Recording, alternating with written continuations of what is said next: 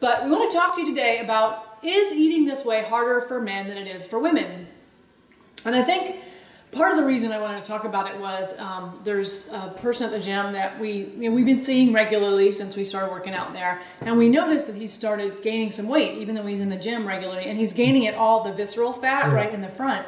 And Russ was having a conversation with him, and he's taken a new job recently, and he has to go out with clients and do a lot of corporate dinners, and he feels very, what's the pressure, do you think? Obligated, I think. Obligated, that's a good word, to drink, not, and eat steak and drink hard liquor, not even like drink beer, but drink hard liquor.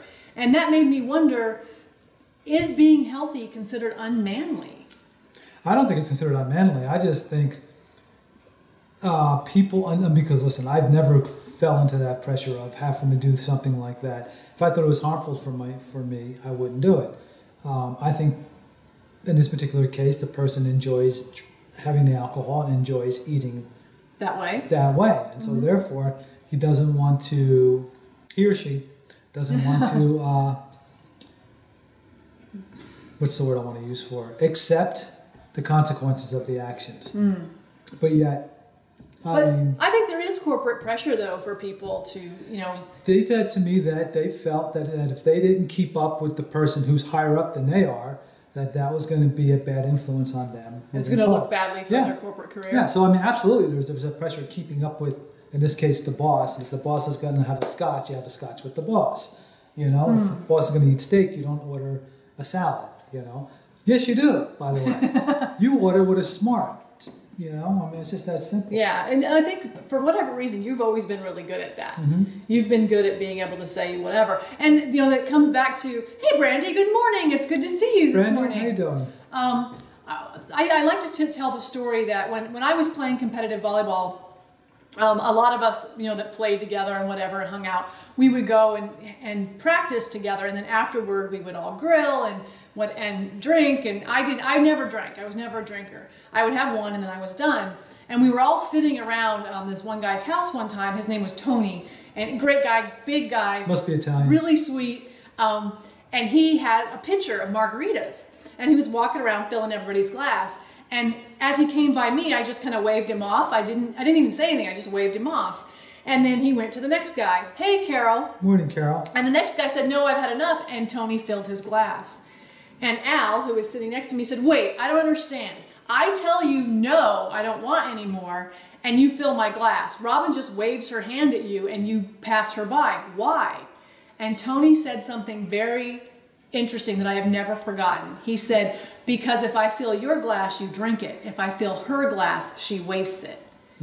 And so I think, hey, Valerie. Good morning, Valerie. That's something that we have to get better at, is that not giving into that pressure. And I've had that happen a lot of times where I had somebody, when I was dating, order me a glass of wine that I told him I didn't want. And then he was like, you're wasting the wine. I said, I told you I didn't want it. Right. It's not my fault you ordered it. I said no. And so being able to say no, I think it's, for both men and women, can be a challenge. But I definitely understand that for men, their male ego gets threatened or whatever. I understand it exists. I just never fell into that. I just, I'd have none of it. I was more concerned with my health and not my image as far as that goes. Yeah. I know a lot of people that didn't make it to my age because they fell into those types of situations. Habits, yeah. And I also think for women, and this may be more for young women than it is women our age, but women sometimes feel like they have to be able to keep up with the guys, whether that means drinking or eating. I know that when I was playing competitively, I could eat. I could put away some food. And guys were always like, oh, it's so impressive to see you eat. And it was like this bragging rights thing. And I know that eating plant-based, there are some women who say they have to be careful because they feel like they should eat as much as their guy does. And I'm like, there is no way. Russ probably eats twice what I do. Yeah, I eat a lot. There is no way I could eat as much food as he does. I would be miserable. And so I think that that's something to consider. And I guess what I'm saying in a roundabout way is you have to know yourself, and you have to be willing to kind of stand up for yourself. And when people try to bully you or whatever, laugh them off or tell them, yeah, that's not going to happen for me. Or if they order something that you don't want to eat, waste it. That's not on you. If you say no and someone orders it anyway, that's not on you. Right. Yeah, I mean, you are in the end responsible for your own health. And if you succumb to the pressures, and there are pressures out there, I'm not trying to say that. Yeah, we're not saying they're not. They don't exist. In this particular case with this particular individual, he feels the pressure that if he doesn't do it, his ability to get promoted or to, be in the right place. Because he won't be one of the guys. He won't. Yeah, he'll be an outsider. Yeah. I don't know. I mean, I'm not in the corporate world. I don't know how true that is. I'd like to think that if you do a good job and you are, let's say, people that person like, people, like peanuts, that you'll do just great. I mean, in the end, you do a good job and you're a people person. I think that's what gets you promoted. Thinking you have to succumb to somebody who has very bad habits and keep up with them doesn't seem logical. Yeah. Laura says that she can eat a lot, but when it's whole food plant-based, it doesn't cause you an issue. Yeah, it doesn't. You're, as long as you're not really ridiculously stuffing yourself with sauces and stuff, because sauces made out of nuts and whatever can be pretty high in calories if you're eating to an extreme. Yeah. But I think otherwise, I don't know. When I was in corporate, I was never that person that fit in, which I'm sure shocks everybody here. Yeah. I never fit in well. I was always the person who was the one standing up going, this isn't working, we need to fix it. And people were like, shut up, be quiet, just keep doing it that way. I'm like, it's dumb to do it that way. I do think the good news is that, and you're starting to see it on TV, you're starting to see it in the press everywhere, is that the whole food plant-based, eat more plants movement is getting more traction. I mean, you saw the Canada food guide, thank you, just came out, and they're talking about more plants. So I think that's the good thing. So I think it's going to be less of a awkward feeling when you start saying things like I eat only plant or I don't eat this or that. It's going to be it's going to be more and more acceptable, which is awesome. I do think we're still going to deal with, and this is something that's true. It's been true my whole life, whether it's exercising or eating healthy or not drinking.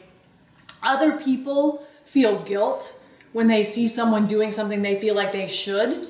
And so the way that they handle that is to put the guilt on you, put you down, say whatever they have to say about it. And so that's something you have to learn to work through is what they're telling you your stuff or their stuff. And if it's their stuff, yeah, that's just it. I mean, that's the big issue. But what's fun is, so we are going into the city today. And we're going to go see the car show. Yay, fun stuff. So we reached out to someone who follows us and asked them if they could, because they live in the city, and asked if they could give us ideas for places to eat.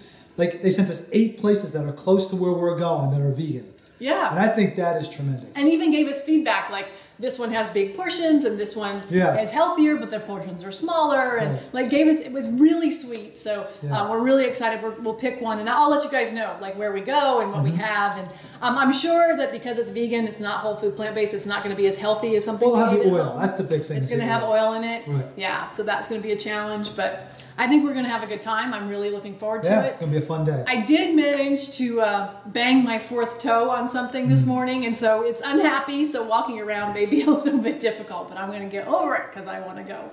So, yeah, we're going to have fun today, I'm sure. We are, no doubt. Do you have anything else you want to tell them? I guess to answer your question, I do think maybe the question about is it harder for men, I do think maybe there's more pressure on men, because a woman can always say, oh, I'm on a diet, and people are like, oh, okay, whatever. But with a man, I think there's a little more of, oh, that's not cool.